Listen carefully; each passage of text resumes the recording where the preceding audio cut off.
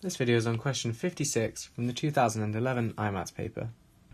In this question we're asked which adaptation cannot help the speed of transmission in a motor neuron, and we're given the option long axon, nodes of Ranvier, synapse, the presence of an insulating myelin sheath, and a greater axon diameter. So we start with a long axon. So this is our axon here, with the signal being propagated along by the movement of ions. And as there are no junctions in this axon, the junctions being synapses between neurons, this means that there's no diffusion, and it's the diffusion of the neurotransmitter across the synapse which is slow and what slows the signal. So the long axon helps to minimize this. If we, say, look at a short axon with multiple stages where diffusion can occur, that is the synapse between neurons, this is much slower as this diffusion can't be sped up by these other adaptations.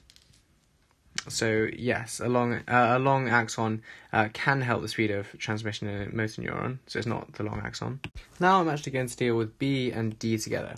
So here we have a diagram of a motor neuron with the myelin sheath labelled, that's these, and the nodes of Ranvier labelled, which are these areas between the myelin sheath, where the myelin sheath is not covering the axon.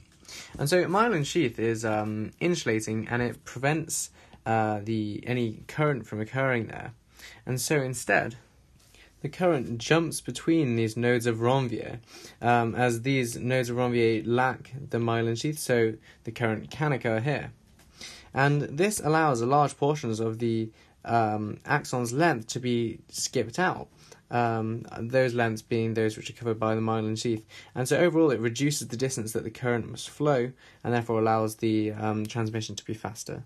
Next I'll address point E.